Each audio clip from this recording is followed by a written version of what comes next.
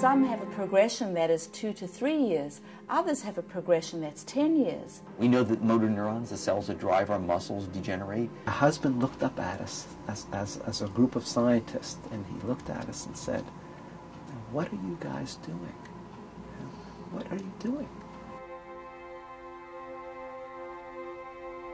I try to not think too hard about the future, or I can't do it.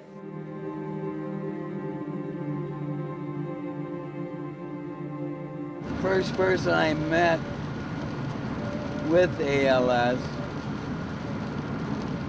died 6 weeks later, and it scared the shit out of me.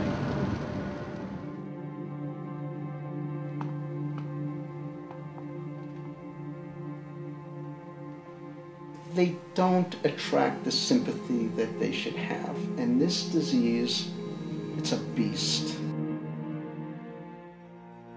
I was diagnosed in 2003.